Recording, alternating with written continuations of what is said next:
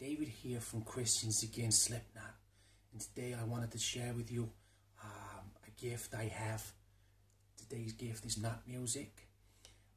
It's one of my other gifts bestowed upon me by God, and I know that God is wanting me to give you a message, but the problem is my message is in tongues, so I'm hoping one of you guys can translate it.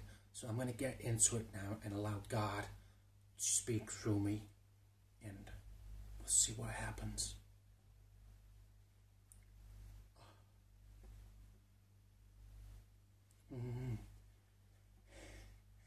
Alabas, alabar, alabas, alabar, asleep not evele.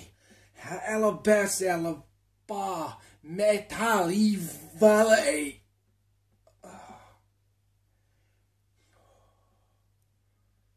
Oh, wow. I feel kind of dizzy.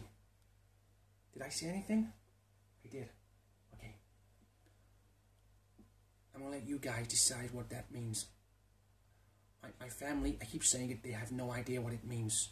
Hopefully one of you guys can translate and tell me what it means. Peace be with you. See you later, guys.